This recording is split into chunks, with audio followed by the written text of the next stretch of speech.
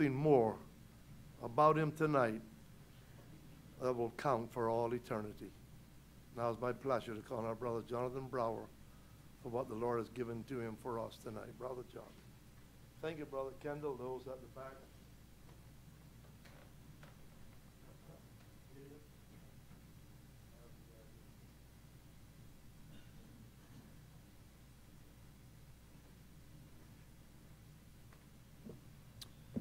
Well, good evening. Let's open in our Bibles tonight we're going to start on a verse in Psalm 8. If you turn there, please. Psalm 8. While you're doing that, I didn't want to say anything Sunday night because of TV and because of I'm trying to make it more formal and stick right to the word without anything, but I want to just take time now to thank you all for allowing my wife and I to be here. We appreciate coming here. We have for many years, and it's just nice to be here. And your hospitality and your love, we go home always better and bigger than we came. And so anyway, I'm going to blame it on you, not me. But anyway, we just want to thank you very much. It's hard to thank everybody. There's such a spirit of hospitality here. And if you see us out on the road or any place and you want to talk, just stop and let's have a chat. You know, one of the great things about getting old, one of the great things about getting older is you don't remember things well. And I say that's a good thing because you forget the bad things as well as the good things, and that's a good thing. But for instance, like being here, we go down to Food Fair to get some things for us and for the apartment, and we go down and we come back and we do some things, and then we remember we forgot something. And so then we go back to the food fair, and then we go back to the apartment, and that happens every day. So you'll see us in Food Fair 2 or 3 times a day. Don't think we have a job there. We don't. But it's a good place to meet people, and if you see us there, well, let's just stop and have a chat. We want to do something that I believe is very important, and you'll see why as we get moving through this. I don't know how many sessions the Lord will bring us through to get all the way through this, because every time I look at it, I see more and more and more. But I want to answer the second most important question you can answer. In Psalm 8, in verse 4, and we'll end up coming back to Psalm 8 probably another time, Thursday or Sunday, depending on what goes on. But right now I just want to read one thing that David said and asked in verse 8. What is man that thou art mindful of him, and the Son of Man that you visitest him? Let's pray. Our Father and our God, we're thankful that we have truth available to us. Thy word is truth, it says. Jesus said, I am the way, the truth, and the life. And the Spirit is called the Spirit of truth. And so we have no excuse but to come tonight dependent on the Holy Spirit and the Word of God and know truth. And we're thankful for that. We don't have to live in ignorance. We can live in the light of your truth, live wisely and skillfully so that at the end of our life we will be able to have a profitable life to show by the grace of God. And that's what our desire is.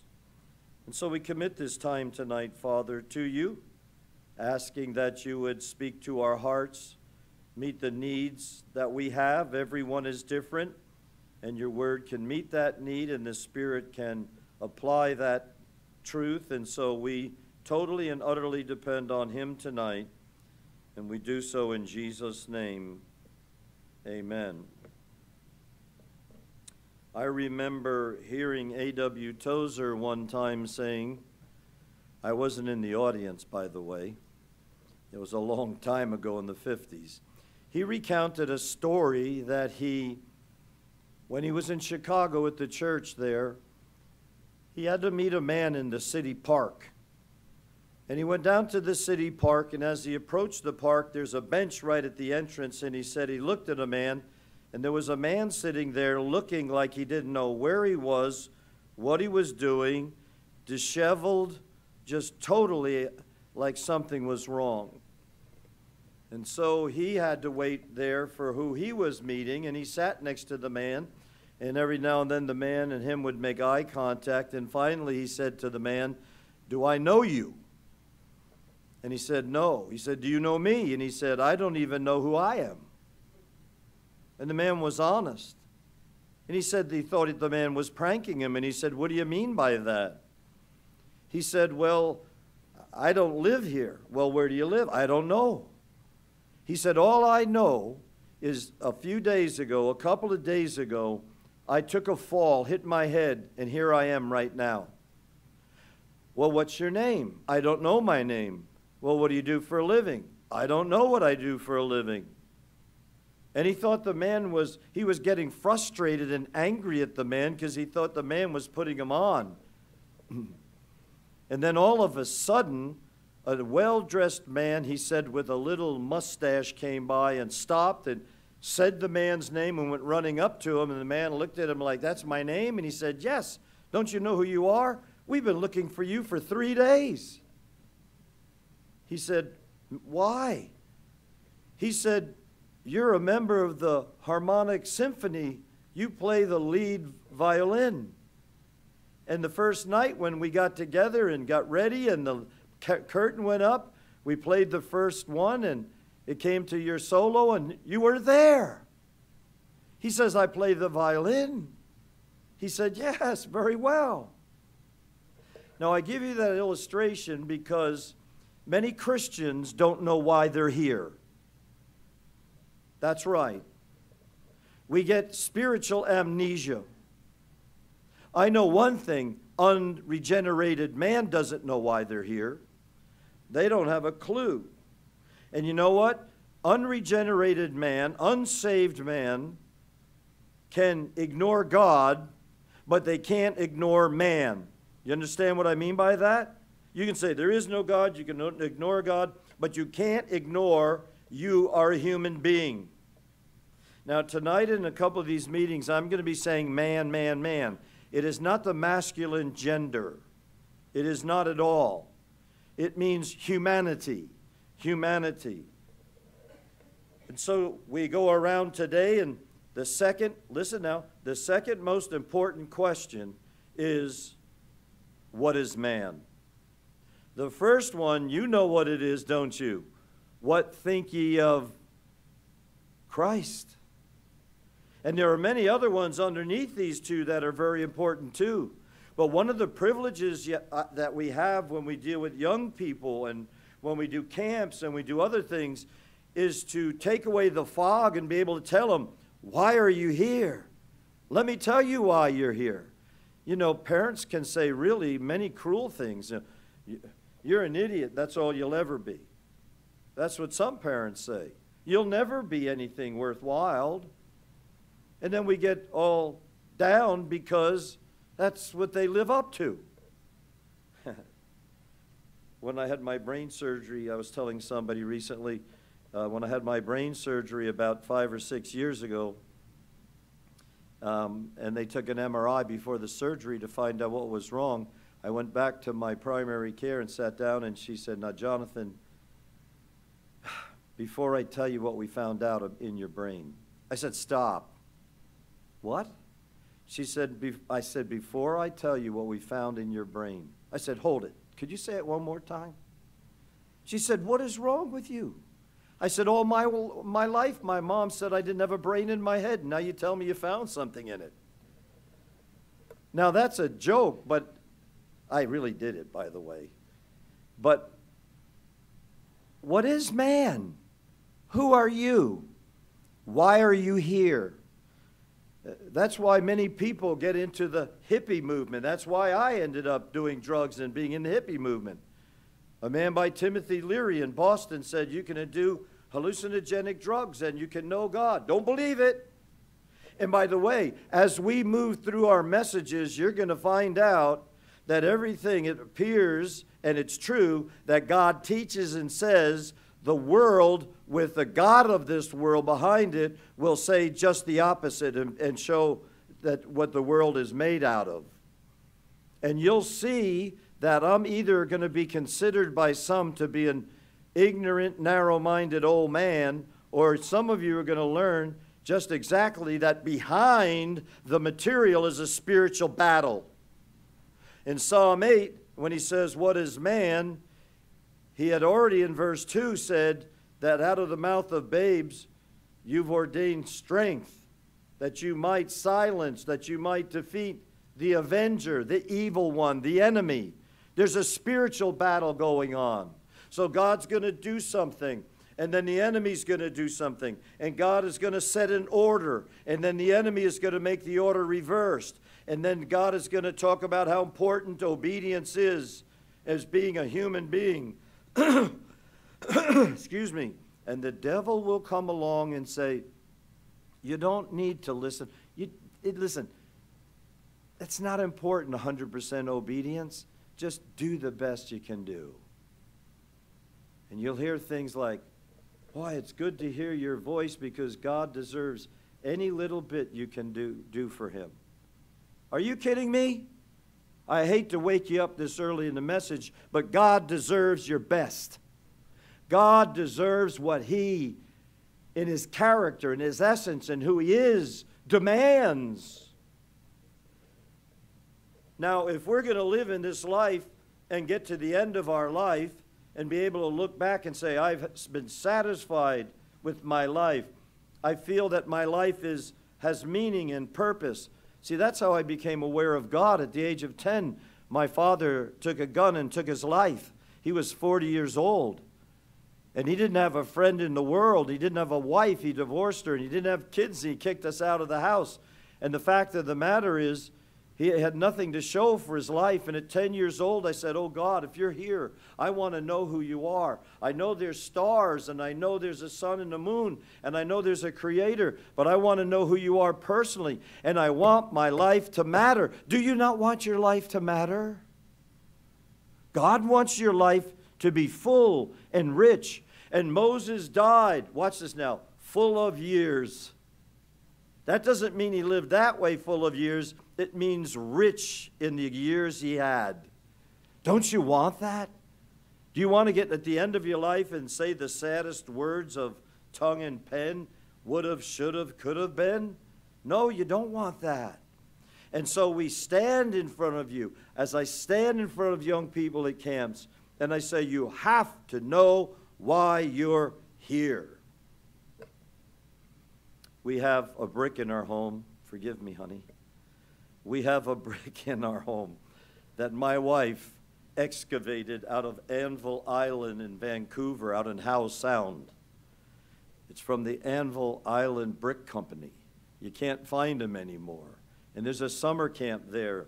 And so instead of looking for gold and making us rich, she brought a brick of clay. And it's pressed in that. And she took it home on the plane in her suitcase, just like we got stopped coming out of Israel because she had stones from every place we visited.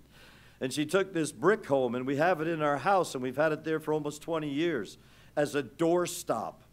Now, if that brick could talk to you tonight, it would say simply this: put some mortar on me and put me in a wall, because that's what I'm made for.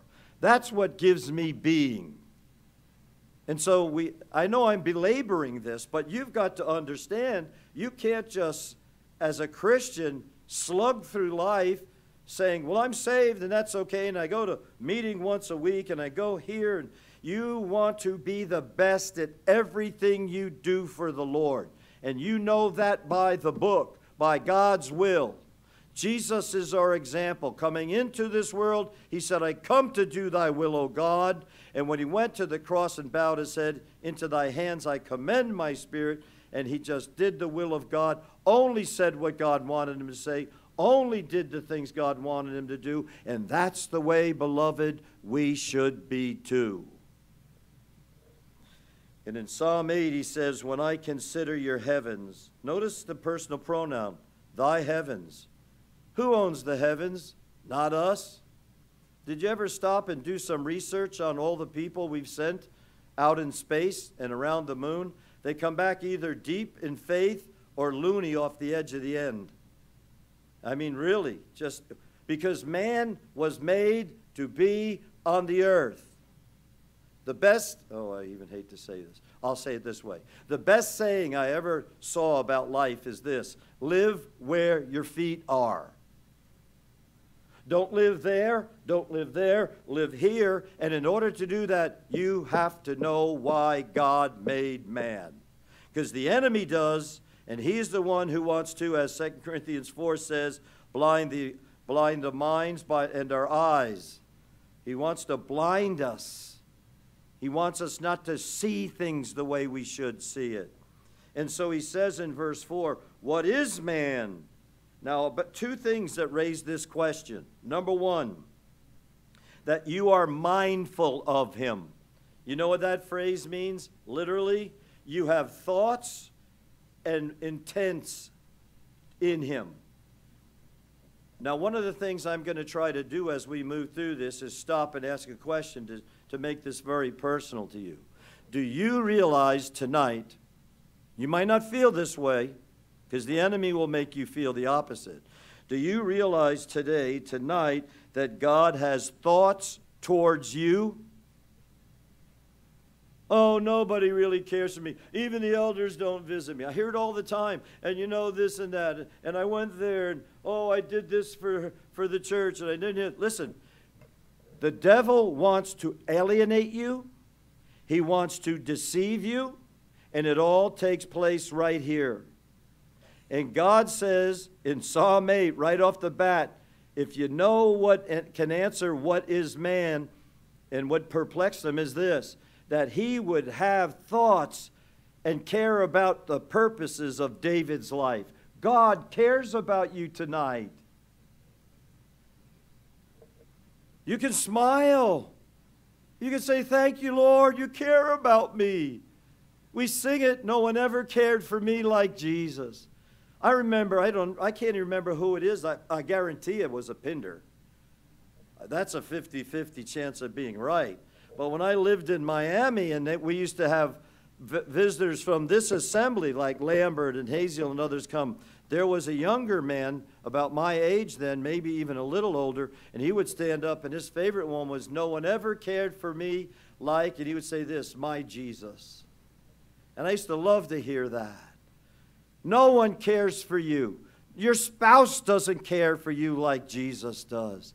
Do you realize, as a human being, the very fact that you have biological humanity, life, is proof that God loves you and has thoughts towards you? The only reason that you have the next breath, according to Paul, is it comes from him.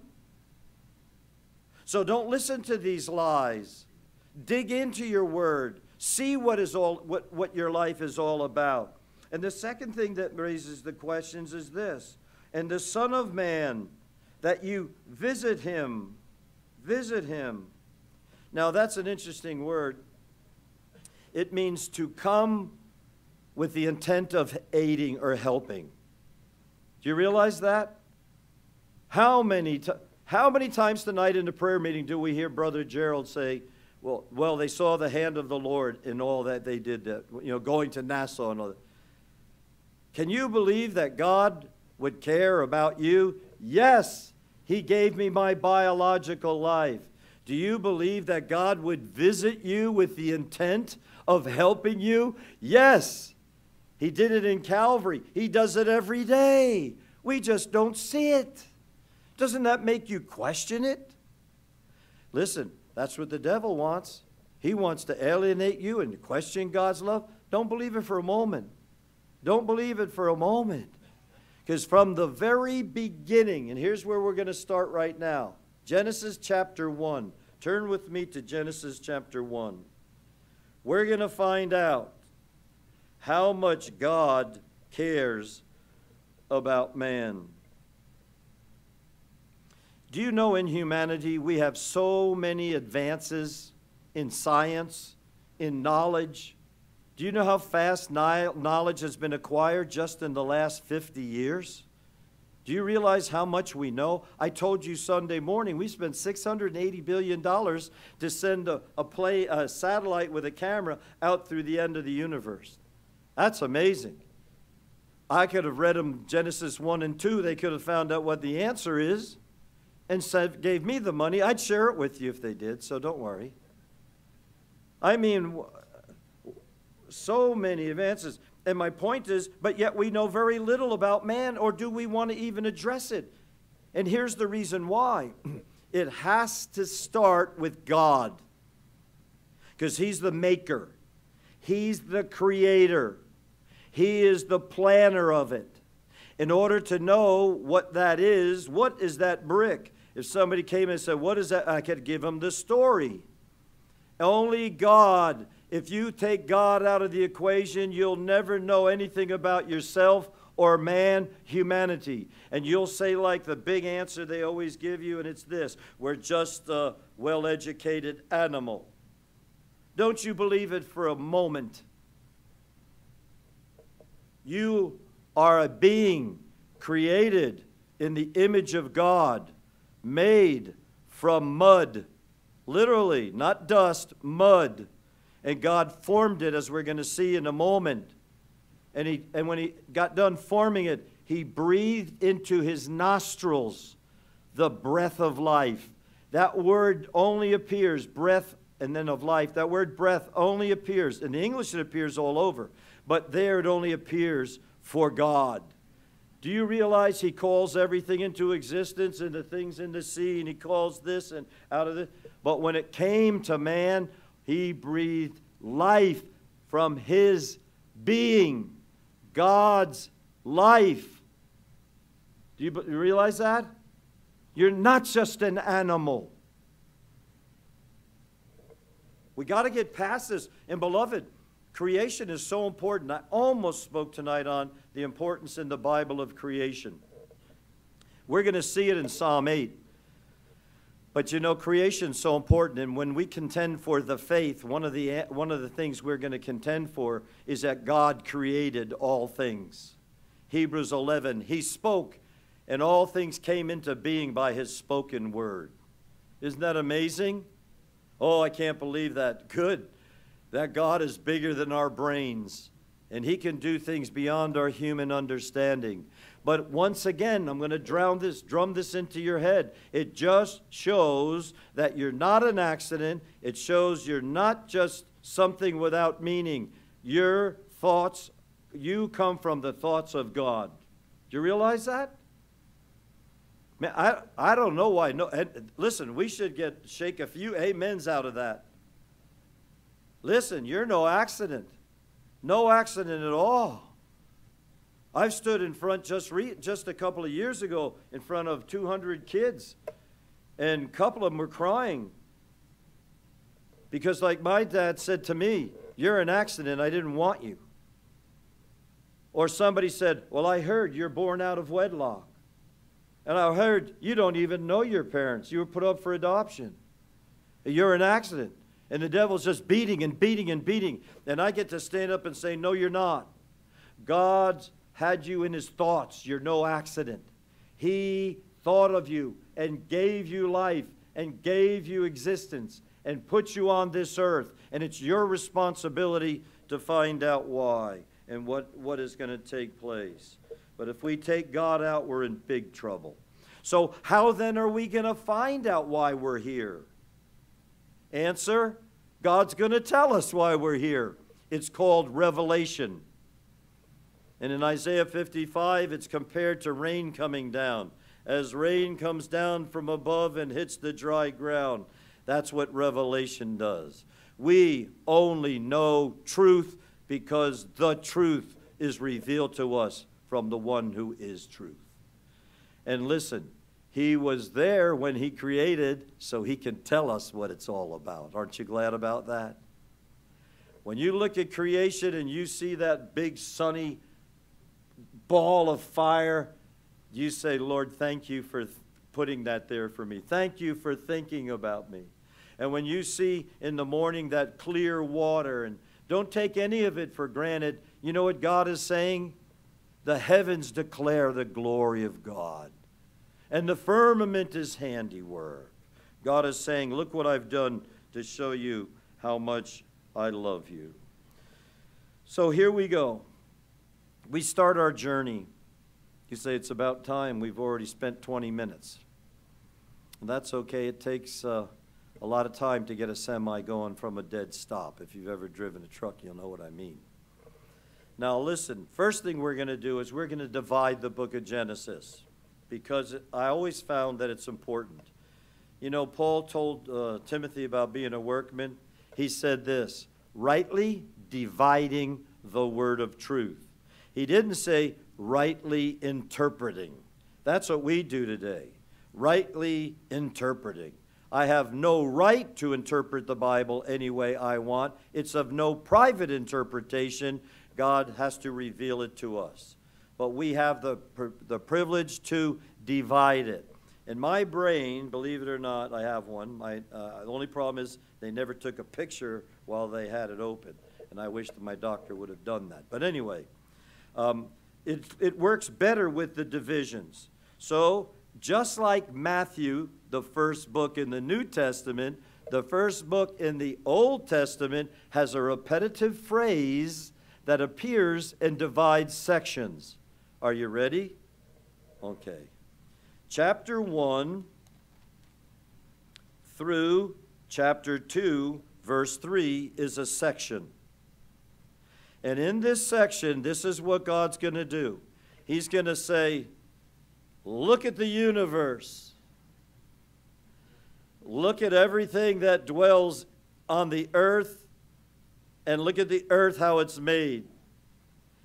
And then he is going to say, now, look at the king of the earth. Look at man. Do you see the picture? He starts with the Hebrew language in the vocabulary. They didn't have a word for universe. They used comparative dual words, heaven and earth. Did you get it? In the day that God created the heaven and earth, that means everything that's made, right? And in verse 1, that's what he says. He said, look at verse, in the beginning God created the heaven and the earth. And then in verse 2, he starts in with the 6 days of creation. The earth was without form and void. So he looks at all the things, then he looks at the earth and he says this, and then he turns and he says, now look at the king of the earth, man. How about that? How about that? We look the opposite way. We're here on earth, and we don't even look at man or ask anything about man or want to know man. And we look, excuse me, we look into space, and we look out to the end of the universe, and guess what? We do just the opposite of what God does in the book of Genesis. Isn't that typical? It's just typical. We must put our thoughts where God's thoughts are. We must be accurate and think the way God has taught us and has recorded his word, because then we'll be on the right track. So anyway, look at chapter 2, verse 4. Are you ready? Here is the end, the beginning of the second block and the end of the first. These are the generations of the heaven and the earth. There it is. These are the history, and we'll talk about this at another time. This is the history. This is the family. This is what you need to know. And he'll break it off. Look at chapter 5. Chapter 5, verse 1. And this is the book of the generations of Adam. And so now we have another division. And now this is the history of the generations of Adam. Adam just simply means man. Look at chapter 6, verse 9. These are the generations of Noah. And we just move right through. 11 times the book is divided, and it's easy to find them. You can look them up using your concordance. 11 times you'll find where God says, now I'm going to start a new area, and this is a new generation of families. This is a new part of history. And so you learn what it is. There's another way to study it, which is probably easier for you if you're going to learn how to study it. It's that there is a break where you can divide the book just in two. And so if it's easier, you can do it. Chapter 1 through chapter 11, we have the first division. And the first division is about 4 major events in history. 4 major events: creation, the fall, the flood, and the Tower of Babel. And then something happens between the end of chapter 11 and the beginning of chapter 12. And from that point, the second half of the book of Genesis, you have 4 people, 4 men. It's as if God's going through all the genealogies, and he says, now so-and-so begat, and so-and-so begat, and so-and-so begat. But then he gets to chapter 12, and he says, I'm going to do something different now. I'm going to call a man for a people. And he's going to develop a people. And so he calls Abram. And Abram was from the Ur of Chaldees. He was from an idolatrous family. And he calls him out. We're going to look at him, one of these messages. We're going to look at why his faith is so important and why he's considered the father of faith. And we're going to look at why his testing in Genesis 22 was so severe. Absolutely severe, because it was critical. And then you have Abram or Abraham, and then Isaac, and then Jacob, and then Joseph. So you can look at it 4 events, and then 4 men. If that's easier, that's fine. We're not going through the book of Genesis. I just threw that out so we can get going and get a little bit of understanding. Now look at chapter 1 and look at verse 1. Now, I know tonight isn't as rip-roaring as it's going to be when we get into the actual meat of the messages, but bear with it, because it's really important to get a grip of this. We worked in our public high school for a long time. You won't ever hear creation mentioned. You won't, unless you have a Christian teacher and they fold it into their work schedule. And so this is something we have got to understand, because the questions are going to come out to destroy this. Genesis chapter 1, in the beginning, God created the heavens and the earth. Right there, created. This verse is just foundational to everyone's belief. Hebrews 11, 1 and 2 talk about it. God never argues his existence. He declares it. Beloved, you will never argue a person into heaven. You never will. You preach the word of God to them, and the Spirit of God does some work. Just declare the word. Declare the word. In the beginning, God. Man, it's wonderful. In the beginning, God, Elohim, the powerful God, the God who can speak. And by the way, when it says, and God said, it could be audible, it could be written, or it can be thought. So it doesn't matter. Do you know God can just think something and it can happen? You'll never be like that, even though you're a child of God. You know, people say, oh, when we get redeemed bodies and we're in eternity, we're going to be just like Jesus, and we're going to be, well, there's some things you're not going to be like Jesus. I'm sorry. There are some of God's attributes that are transferable to us in glory, and there's some that aren't.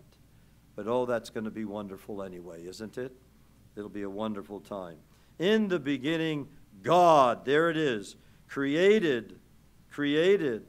And that word is different from the word form. That word is only found used of God. Bara, with a kal stem, means only God. It's only used of God. God created.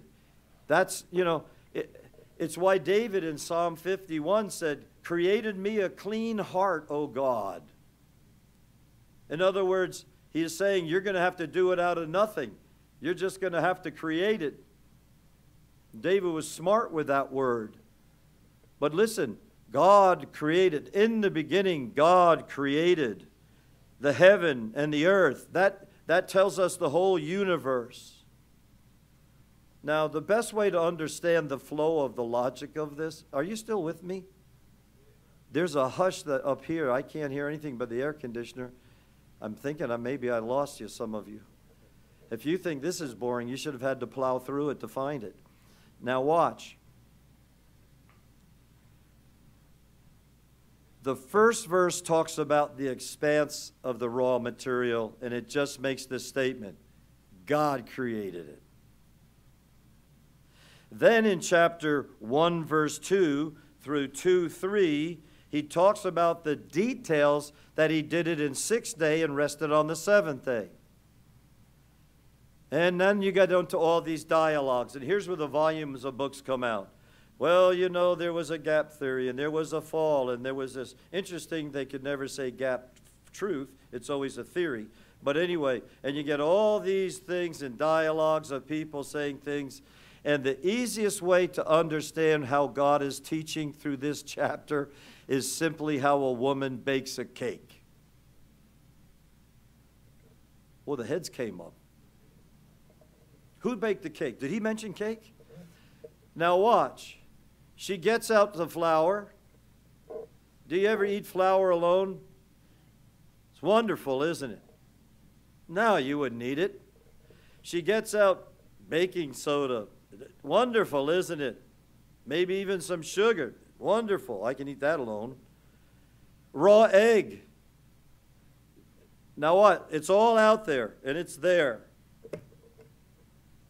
And it's without form and void. Get it? It's not edible. Without form and void means inhabitable.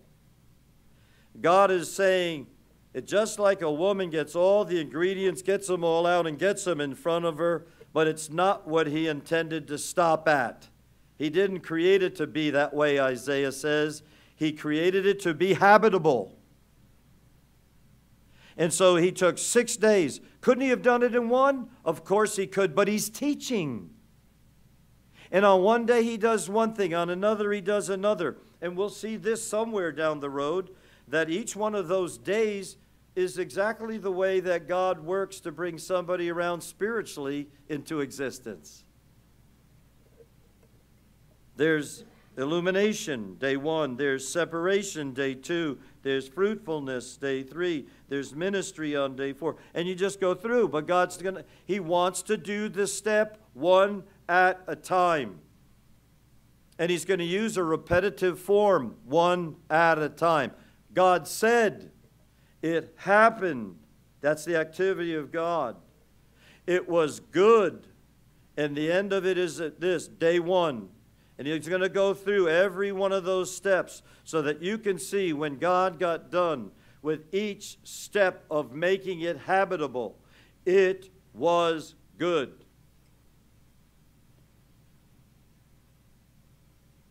Nobody clicked. Then what happened? For who? Why is God doing these? Why is God creating? You. And at the end of the first day, God saw it, and it was good. Thank you, Lord, you made it for me, and it's good. And the second day He did it. Thank you, Lord, you did it for me, and it was good. And you go down and you follow Him through, and you follow how He just speaks and He calls it out. He speaks and He calls it out. And the 5th day is a little bit different because He calls to the waters to bring forth whales and swimming things. And then on the 6th day, He calls out different things. And on the end of the 6th day, listen, it ends with man. Why did He do day 1? For man, the 6th day. Why did He do 2? For man. Why did He do 3? For man. Why day 4? The stars, the work of His fingers. For man. For you.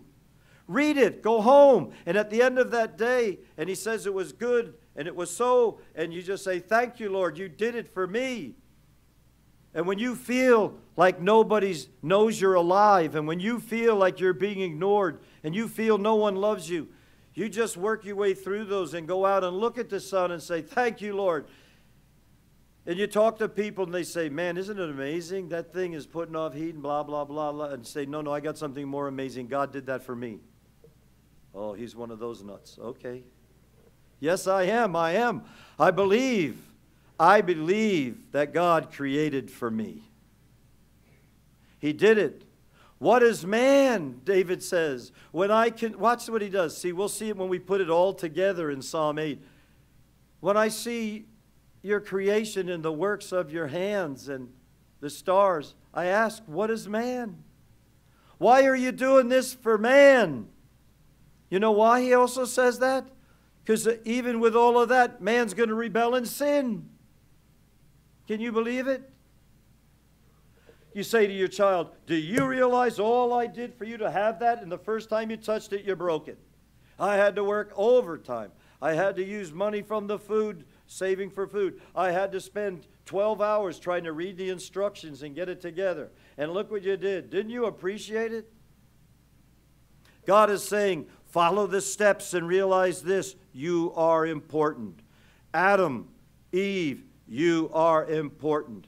God never created anything without loving it and caring for it. Put that in the bank.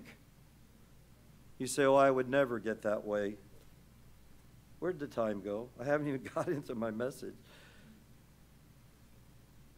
I close with this. We had a boy. I know I've said this here, but some of you have slept since then, and if you're like me, you've forgotten. Some of you weren't here, so. We had a woman in our meeting. She's now blind and in a help center and old, and she's not doing well, but she had a grandson. She had 2 grandsons, one, the older one. He got caught dealing drugs in Danville.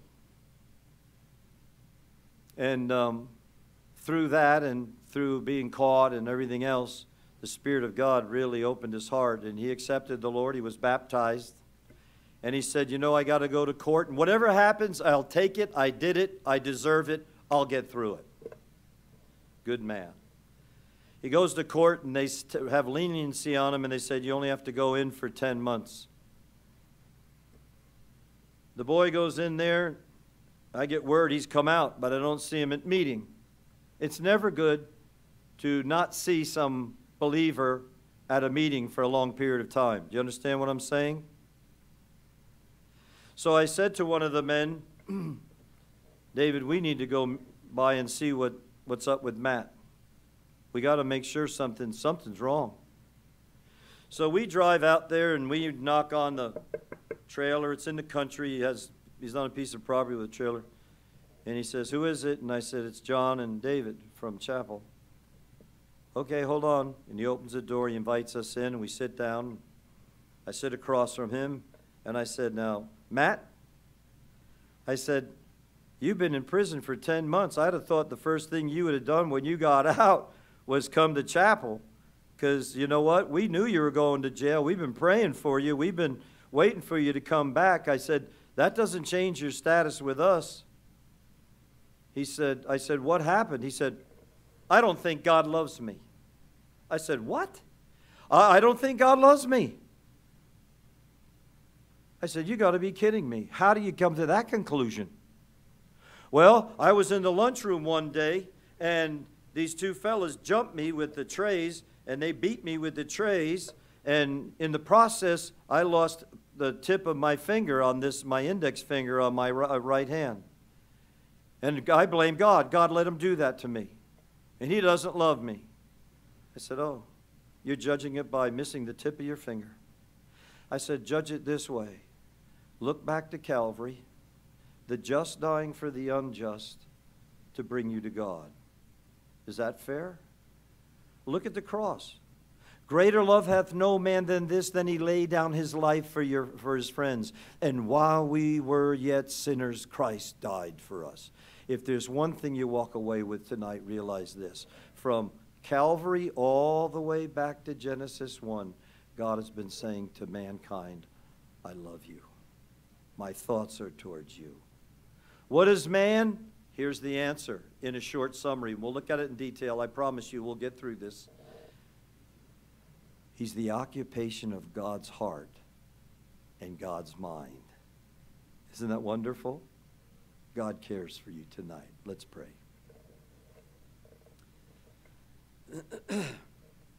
Our Father, the enemy works in the area of the mind. It's his battlefield. And we are told that though we walk in the flesh, we don't war in the flesh. But our warfare is mighty. It's spiritual, to the tearing down of strongholds in the mind. It's to bring every thought into the captivity of Christ, because the evil one, the wicked one, will deceive and blind our eyes and get us to doubt the love of God and feel self-pity and to feel all kinds of wrong feelings. Father, how could we ever doubt the love of God to us?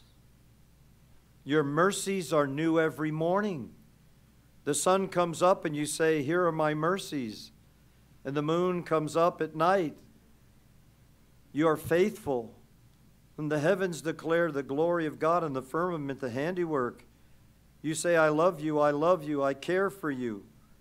And then we look back to Calvary, and there we see the Son of God, the maker of the universe, as we heard Sunday. The maker of the universe, as man for man became a curse, and all the claims of laws he made, unto the uttermost he paid for us. For when we went astray, when we rebelled, he was the obedient one, so that he could be worthy of dying. We sing, worthy, O Lord, art thou, worthy to die. The only one who could die for mankind. And he did it. And he showed his love towards us. And so, Father, tonight we thank you as we start this little series and start moving to answer in detail what is man. We thank you that you reminded us tonight that we are the occupation of your heart, of your mind, and your thoughts. And you want to visit us with the idea of helping and enabling, because you do visit us. Father, we thank you for creation and for what it means. We thank you for the love of God that passes all human understanding. But we thank you most of all for your blessed Son, in whom all the promises of God are yea and amen. Thank you, Father. In Jesus' name, amen.